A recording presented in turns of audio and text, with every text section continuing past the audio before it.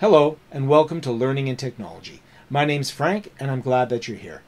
In this video, I'm going to address some comments that I've gotten on some previous videos, as well as some questions that I've gotten from faculty members at the institution where I work. And that is, how do I take a poll in Microsoft Teams? Now, I've done a previous video where I showed you how to do that using Microsoft Forms, but there's another application that a lot of people like, and I like quite a lot myself, called Poly. So I'm going to show you how to install and get Poly up and running in your Teams environment, and then I'm going to show you how to use Poly in order to take a quick survey in the discussion area or in a team meeting that you might be having. So if you haven't done so already, go ahead and subscribe to the channel, and if you do subscribe, comment down below. I'd like to respond back and welcome you to the channel. I'm getting subscribers and I don't necessarily always know who those subscribers are, so if you comment down below I can say hello and welcome you, because it's always nice to welcome people to the class. Let's go have a look at Poly and how we can create a survey in Microsoft Teams. Here we are in Teams, and I've got two instances of Teams running side by side. This one over here is me, the instructor, so I've got Frank here as the instructor, and on the other side here I'm logged in as a student, Clark Kent, and we're both in the Justice League classroom, and let's just both hop over to meeting room number 2. So we're now sitting both in meeting room number 2. And if I was to say something to Clark, if I said, hello Clark, over here you would see that that message pops up. And if Clark was to come in and hit the reply button, so he wants to hit reply here, and he says, hello, Frank, you can see that we're communicating with each other. And this could be individuals, this could be the whole class, this could be a subset that's sitting in this meeting room. And now let's say I want to do a survey. I want to do a quick poll in this chat here. Well, to do that, I could use the forms, and I did that in a previous video. I already talked about that. But I'm going to use an app called Poly. Now to get that app called Poly, I'm going to go down here to the apps, and I can do a little search in here for Poly. And there's Poly right there, a little parrot, right? And so if I click on Poly, you're going to notice that my option here is open. And that's because I've already installed Poly into this environment, because I use it all the time. If I hadn't installed Poly, let's go into just some random app here. I have not installed Ale. And if I go in here, you'll notice that the option is to add it. So in my case, when I go into Poly, it's already there, so I can open it. I would never really open an app from searching it through the App Store. What I'm going to go here is go back to my Teams, and I'm going to be back in meeting room number 2. And I'm going to go into the ellipse here. And in the ellipse here, I'll see all of the apps that I've already installed into my environment, and you can see Poly is one of the apps I've already installed. So if I invoke that app by going into the ellipse and into Poly here, then I'm going to be able to set a little poll in there. Alternatively, down below here I have an action bar, and if I go along here, you'll see there's the ellipse here, and if I go into the ellipse here, there's Poly there as well. So I can launch it through this ellipse, I can launch it through this ellipse. And in fact, if I launch it here, so I'll just launch it here, and this will go in and allow me to create a little poll. So I can go in here, I have to sign in with my Microsoft account, and I'll do that in just a moment. But what I want to show you here is that if I use that app a fairly frequent amount, it'll actually show up in the front part of this bar. So I'm going to go ahead and do that. So I'm going to go into Poly, and I'm going to sign in with my Microsoft account. So I'll just sign in with my Microsoft account. It's going to authenticate. And now I have this poll here. So I'm going to create a new poll. And I'm going to just quickly make it a little poll or a little survey. So if I go in here, notice right now I'm on the free plan. I can actually go into more functionality on a trial basis, and if it's valuable to me, then I can sign up and pay a subscription fee. I'm just going to do a simple one in here. So I'm going to go in here. My audience is the meeting room. Notice that I can make the audience, I can change the audience. If I in that case there, I haven't done a lot with that. I'm in the meeting room, so that's going to be my audience, but you can modify that if you go in there, so you can send different channels to that. Some of the features here will not be available to me because I'm not using either a trial version or the paid for version. I'm currently using the free plan on the current user that I'm logged in as. So in this case here, you could make it maybe a reoccurring poll.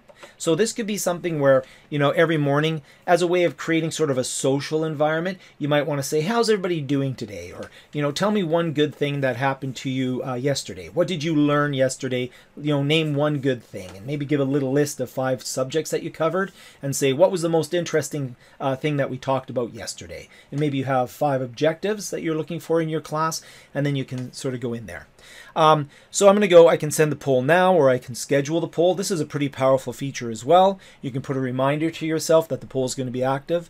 I can go in and create a multiple choice poll, an open-ended one where they can just type in text, a multiple choice where they can put several selections in there, or a rating. So ratings are really good for that health check on a scale of 1 to 5. And you'll see that when we record meetings in Microsoft, we get a little poll at the end that says, how was the call? So I'm just going to go in here, and my question in here is going to be, have you subscribed to this channel, right? Because I'm always working the YouTube angle, and the answer is yes, and the answer is no, but I just did. Okay, so those are your only choices. You're either subscribed or you just click the subscribe button. That's all I want to do. So we go in there. You can now, again, add choices. So you can have a longer list. There's no other choice here. You subscribe or you subscribe. Okay, and we go in here. It's pretty heavy-handed here. So we'll say, I'm gonna look at the analytics of this video, and I'm gonna see just how many subscribers I get from this video. And if I don't get a lot, then this poll is horrible, and you should never use this again. Anyways, I'm joking around. So okay, so there's lots we can add to the poll. We can go in and choose, you know, whether the audience can add choices. So that's always a thing where you may want to pre-populate a poll, and you might want to say, okay, what did you do last night? But you want to allow people to put in their own options in there as well, so they can add choices. Or you might say, what would you like me to review this morning? And you have 3 choices, and you allow them to say, oh, there's something I'd like you to review that's not on that list. They can add their own choices. There's a lot in this particular polling tool. It's really cool. It's really useful. So I'm going to go in there, and then you can have comments on or off. You can share thoughts about the poll, or you can turn that off. And then the results are available after the poll closes, so you can wait till everybody fills it in and then show the results, or you can have live results as they come in. I often like to show the results after I close the poll, because a lot of times if somebody quickly answers the question, so if you have a poll that says, would you like me to review this particular topic, or which topic would you like me to review, somebody might feel intimidated if 10 people in the class have chosen topic A and they really want you to do topic B. So they might choose topic A even though in their heart of hearts they really want topic B. So just bear that in mind. Whether it's anonymous or non-anonymous, this is very powerful. Whether you want to know who gave you the answers, or whether you want to say, look, I'm asking you something and I don't want the public to know how you feel. Like, are you, you know, if you give some sort of lecture and you want people to be able to answer honestly, you might want to say, I want that to be anonymous, because sometimes people are intimidated to say, you know what, my understanding of that topic is really 3 out of 5. And everybody else is 5 out of 5, and then they start feeling bad about themselves. But this way, if it's anonymous, first of all, nobody knows who the 3 out of 5 people were, and it's also more honest. People sometimes are anonymous, but however, in some polls, you want people to take ownership for their answers, right? So a lot of stuff there. So a lot of options in there. I'm going to go ahead and I'm going to preview that poll. So it'll show me the poll, and I say, yes, I subscribed, of course, and I submit my vote. So this just gives me an idea of what the poll is. And now I can just send that poll into the environment. And because I didn't schedule it, I said, you know, fire the poll off right now. So I've pushed that poll in, and a new message is in there, right? And it's actually gone right there. There we have it. So you can see, have you subscribed to the channel? Now Clark is going to go in here, and he's going to see that he's got this poll that he needs to fill out. So he's going to say, yes, he did, because, you know, Clark is Superman, and Superman definitely goes in there, and he's going to submit his vote. And then what I'm going to see is I'm going to see no votes, and then as soon as they submit the vote here, boom, it came in. So somebody said yes, and I'm going to say yes to it. So I can also participate in there, and you'll see that that vote gets submitted, and I can now see that 2 people have said yes, and Clark can now see over here that 2 people have said yes. So there you have it. That's a very quick way of very quickly putting a poll in there. But you want to know an even quicker way? We can get to that application, instead of going to the ellipse and going into Poly, I can just use the @Poly. And if I do @Poly, boom, that's how you can launch it. And I can create a poll right here, right? An advanced poll, or I can go in and just put questions 1 and 2. So let's have a look at this. So if I go into @Poly and I go, how are you today? And I'll give them 2 options, great and super. So that's just a very quick poll where I use the @ symbol. I fire that off, and look at this. So I go, Polly, how are you today? Great, super. And it generates that poll.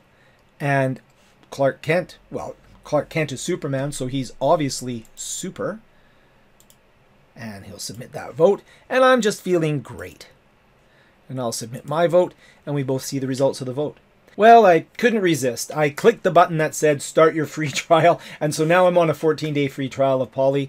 It is $19 a month if you buy a year, $23 a month if you go month to month. Not sure if I'm going to be able to stick with that or use my professional development funds for that. My use of it will be somewhat limited, but at this point, because I'm not teaching again until January. But that being said, maybe my organization has a subscription, but I want to do the free trial because there is some functionality in there that the standard version has.